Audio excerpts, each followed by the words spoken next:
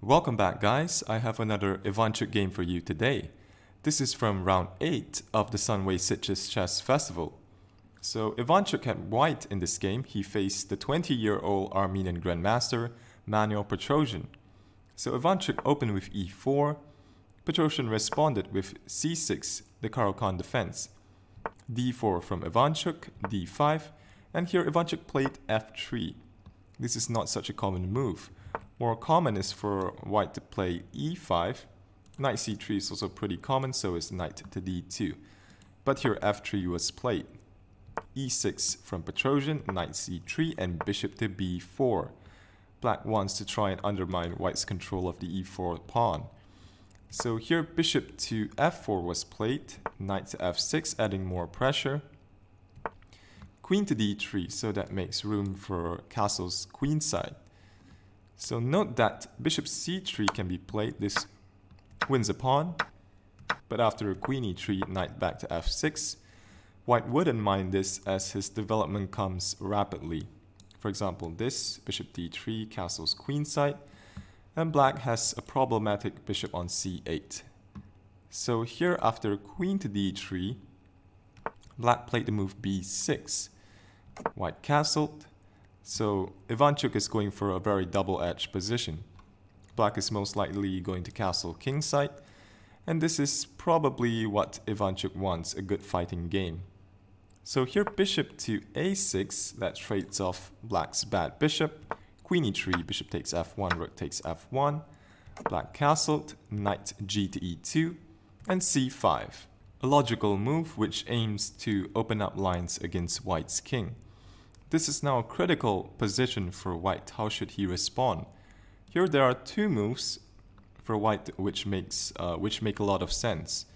Black seems to have good pressure on white's central pawns, so maybe bishop to g5 pinning the knight, or maybe rook to d1 trying to overprotect d4. But here Ivanchuk shocked everyone and he played e takes d5, so giving up his strong center. And here knight takes d5, this only seems to have helped black. The knight now forks bishop and queen. So here if white were to play knight takes d5, then queen takes d5 gives black a very comfortable position. Now looking at a2, and if king b1, then c takes d4 and black is doing great. So here after knight takes c3, knight takes d5, Ivanchuk played queen to e4. Here knight takes c3 is just asking to be played. I'm not sure why Petrosyan didn't do this. This seems to give black quite a comfortable edge. White would have to struggle quite a bit in this position because of his shattered kingside pawns. And black can even try and go positional here and play moves like c4, knight of 6, knight d5, where his knight will be superior to the bishop. But here after the move queen e4, Petrosyan played knight to c6, which is also a fine move, nothing wrong with developing a piece. So here Ivanchuk took on c5 and Petrosyan now took on c3. And this destroys Ivanchuk's queenside structure. So here, queen to f6 was played, that meets queen takes c6 with queen takes f4.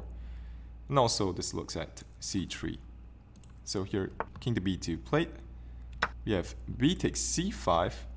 This still looks dangerous, but not as bad as the earlier scenario because black has some issues with this undefended knight. And it's a good thing that white has his bishop on f4 because that covers b8. Ivanchuk played rook to b1. So here it seems tempting to play e5, trying to cut off this bishop. But note that in doing so, you nullify the queen's influence on this diagonal.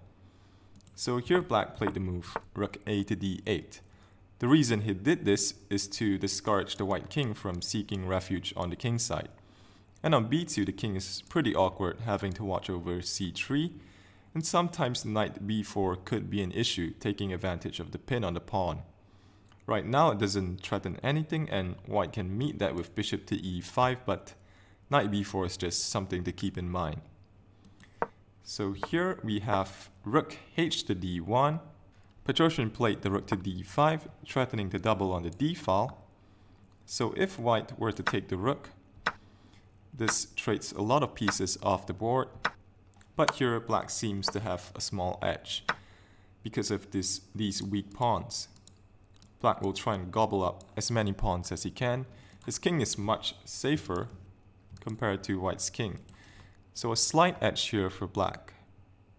So after the move rook to d5, Ivanchuk played rook to d3. This is a good move. This prepares to meet rook after d8 with rook b to d1. And if black takes on d3, which was what Petrosyan played, then c takes d3 undoubles white's pawns and gives the king a shelter on c2. One interesting idea that Petrosyan could have considered here is, instead of taking on d3, he could have played c4. So the idea is that here black goes knight to e5, forking rook and queen, forcing white to give up his bishop, which controls the square. But this does simplify the position a lot. Here only queen and rooks for both sides. So queen takes h2, queen to d2, a similar position as I've shown earlier, but with the queen on d2 this protects. This holds everything together for white. But white will struggle to defend this because of his weak pawns. But here, rook d3 played. Let's go back to the game. And knight to b4. So this takes advantage of the pin and threatens knight takes d3, also threatens queen takes f4. So white dropped the bishop back to d2. Rook to d8, so putting more pressure here, attacking d3. So Ivanchuk played d4, h6 was played to give the king a flight square. And here the ideal move for white to play would be a3 to kick away this knight. But Ivanchuk bravely grabs the knight with the c3 pawn, allowing rook takes d4 with some very dangerous discoveries. Here queen to a8 check was played, king h7, and king to c1. So if Ivanchuk can hang on to his extra piece, he should be doing well in this position. But black's attack is very dangerous here. Queen to g6 played by Petrosyan, and this is actually the best move in the position. So now eyeing c2, so rook c4 is a big threat, and the queen is also eyeing g2. So here Ivanchuk played rook to b2. So here rook c4 is still very dangerous. King to d1, queen takes g2, black must have something here with this king stuck in the center. Now threatening queen f1. So bishop c3, queen f1 check. King d2, note that queen to c2 loses quite quickly. Here rook c2 defending c3, but rook takes b4, followed by queen a6 mate. So let's go back, king d2. So here rook f4 threatening this. So queen f8 from white, threatening to give mate on g7. Therefore f6, queen takes c5. So here if rook takes f3, white can now escape. Now black is threatening rook takes c3, so king back to b3, and here black has to settle for a perpetual with queen to d1. But here after queen takes c5, black wins with rook to f5. Rook d5 check, and if king c2, then this queen to d1 is mate.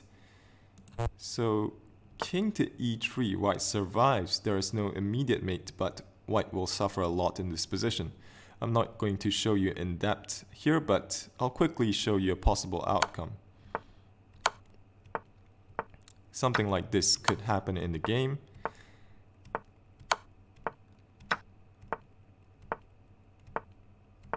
Yeah, and here queen to e4, this threatens rook to e1, and there is no defense. Let's go back to the game. So after rook to b2, rook c4 is very dangerous. It's true that black has a lot to calculate in this position, but intuitively this makes a lot of sense to try and keep the white king in the center of the board.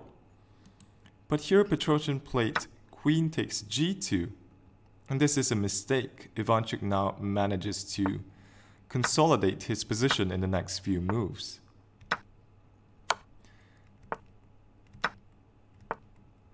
So now White's king has ample protection with these pieces surrounding the king, and it definitely helps to have a pass A pawn. Rook to f4 was played, h3, queen to h1, and here rook to f2 from Ivanchuk. A good move. So this trade helps to get rid of any dangers in the position. So black played e5, Ivanchuk took the rook, queen f5 check, king to g8. So Ivanchuk repeats moves for a bit, just to get closer to the time control. g5 played, queen e5, this is move 39, only one more move to make to reach the time control. And this is just going to be an easy technical win for Ivanchuk.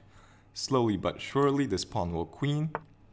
I'm just going to play through the rest of the game without any commentary here.